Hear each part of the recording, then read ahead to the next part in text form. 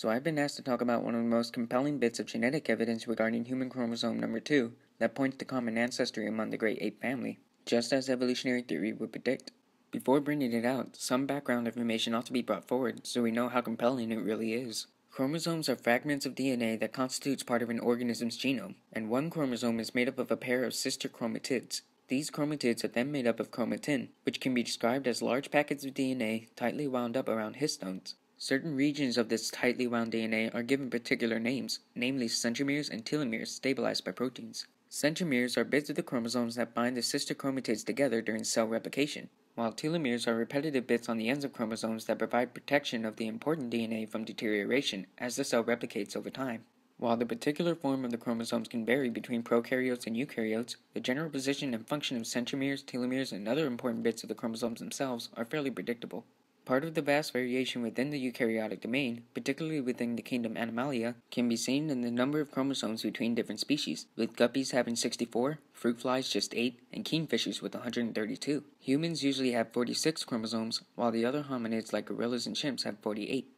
This brings up the pertinent question, why do humans have 46 chromosomes, a pair less than gorillas and chimps, the closest non-human relatives?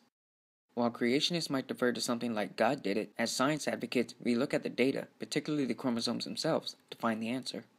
So if evolutionary theory postulates that any two or more organisms share a common ancestor, it would explain this chromosomal difference between human and non-human hominids by suggesting that humans or their immediate ancestors underwent some kind of chromosomal fusion event that resulted in the merging of a pair of chromosomes into one, thus turning the chromosome count from 48 to 46. If this falsifiable hypothesis is correct, we ought to see some markers or remnants of this merging of chromosomes. Specifically, it would make sense that we might find extra centromeres and extra telomeres, and that's exactly what we find in human chromosome number 2. Not only are these extra centromeres and telomeres in the precise places where we'd expect them to be in a fused chromosome pair, but this serves as another example of the vestigial structure, residual traits that are no longer used for the purpose they evolved for. That's a bonus point for evolutionary theory. We can also observe that the fused chromosome number 2 has nearly identical DNA sequences to the chromosomes of the chimpanzee genus. This becomes pretty interesting when the chimp's identical DNA with chromosome 2 actually comes from different chimp chromosomes, meaning that we can actually identify the two chromosomes that would have actually merged together to form the second human chromosome, thus validating the hypothesis that common ancestry predicted. The cells of all great apes, like chimpanzees, gorillas, and orangutans, contain 24 pairs of chromosomes. If humans share a common ancestor with apes, you'd expect us to have the same number. But surprisingly, human cells contain only 23 pairs. The question is, if evolution is right about this common ancestry idea, where'd the chromosome go? Well, evolution makes a testable prediction. And that is that somewhere in the human genome, we ought to be able to find a piece of Scotch tape holding two chromosomes together so that our 24 pairs, two of them were pasted together to form just 23. And if we can't find that, then the hypothesis of common ancestry is wrong and evolution is mistaken. Next slide. To solve this riddle for the court, Miller would show how scientists discovered traces of our evolutionary past buried in the very structure of a chromosome carried by all humans. Typically, on the ends of every chromosome, you should find special genetic markers, or sequences of DNA, called telomeres. And in their middles, you should find different genetic markers called centromeres. But if a mutation occurred in the past, causing two pairs of chromosomes to fuse, we should find evidence in those genetic markers, telomeres not only at the ends of the new chromosome, but also at their middles, and not one, but two centromeres. Finding a structure like this in our chromosomes would explain why humans have one pair fewer than the great apes. And if we don't find that, then evolution is in trouble. Next slide. Lo and behold, the answer is in chromosome number 2. All of the marks of the fusion of those chromosomes predicted by common descent and evolution, all those marks are present on human chromosome number 2. So the case is closed in a most beautiful way. And that is, the prediction of evolution of common ancestry is fulfilled by that lead pipe evidence that you see here, in terms of tying everything together. that our chromosome, formed by the fusion from our common ancestor, is chromosome number 2. Evolution has made a testable prediction, and it has passed. So, modern genetics and molecular biology actually support evolutionary theory? They support it in great detail. And the closer we can get to looking at the details of the human genome, the more powerful that evidence has become. Darwin didn't even know about molecular biology and DNA, yet that's where some of the most profound evidence is being uncovered today. Think about that. That somebody in the 1800s made predictions that are being confirmed in molecular biology labs today. That's a very profound statement of a very successful theory. Not a single observation, not a single experimental result has ever emerged in 150 years that contradicts the general outlines of the theory of evolution. Any theory that can stand up to 150 years of contentious testing is a pretty darn good theory, and that's what evolution is.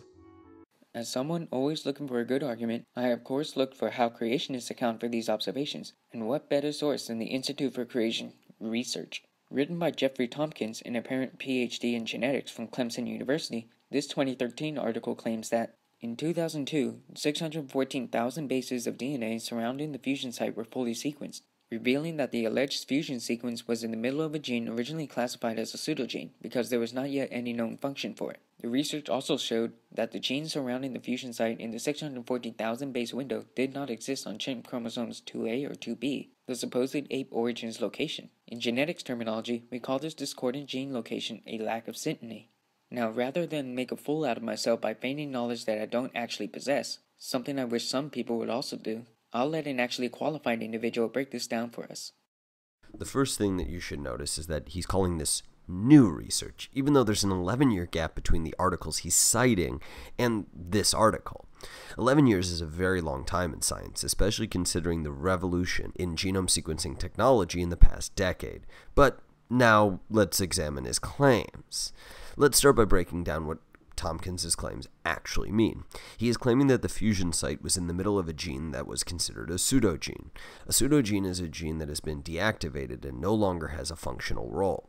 He is also alleging that genes surrounding the fusion site are not located on the unfused chimp chromosomes at the predicted locations. We can now look to the paper that examines this claim. The first paper cited is called Gene Content and Function of the Ancestral Chromosome Fusion Site in Human Chromosome 2q13 through 2q14.1 and Paralogous Regions. The second paper is titled Genomic Structure and Evolution of the Ancestral Chromosome Fusion Site in 2q13 through 2q14.1 and Paralogous Regions on Other Human Chromosomes. I don't want to be pedantic, but you can tell from the titles of the papers that these scientists accept evolution and the mainstream account of the chromosomal fusion. The abstracts of both papers list extensive evidence for the fusion, so I have to wonder if our creationist friend bothered to read either article. Tompkins, here's an unsolicited tip from one scientist to another. If you're going to cite an article, make damn sure that it agrees with you. Now, let's address his first claim.